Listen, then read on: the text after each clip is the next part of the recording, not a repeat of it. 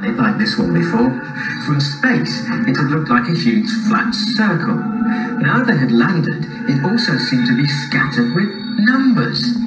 "Watch out, Spanner! Don't break anything," Kevin warned, stepping over a number 3. He needn't have worried. Spanner was mesmerized by a long black arrow that seemed to be moving very slowly on the ground. Warned Spanner. He didn't like the look of this moving thing at all.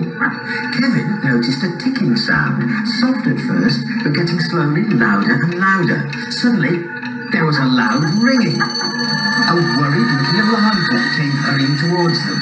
"Time to meet visitors, time to meet visitors," muttered the alarm clock to himself. "Mustn't be late."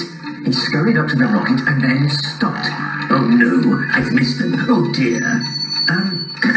Coughed Kevin. The alarm clock turned round. "Who are you?" he asked, looking confused.